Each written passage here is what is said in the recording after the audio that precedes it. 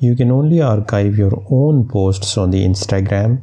The posts that are shared by the other would not be able to archive by you. So go to your profile by clicking the profile icon from the bottom right, and from the list of the post you need to select the post which you want to archive, and then on the post top right side you would see these 3 vertical dots. From here you need to click and search for the archive in the pop-up menu. You can see it is here, and once you will click that, your post will be archived.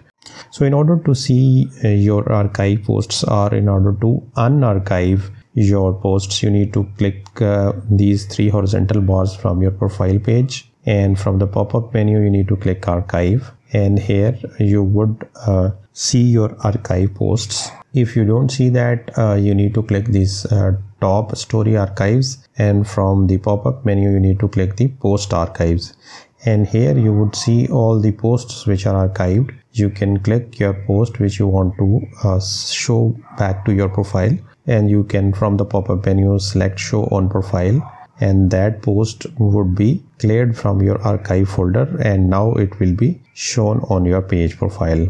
As you can see that this post has come back to my profile page. If you want to see how you can share your profile link on the WhatsApp, you can check out this video which will be shown on the end screen now. Thanks for watching. Like, share and subscribe.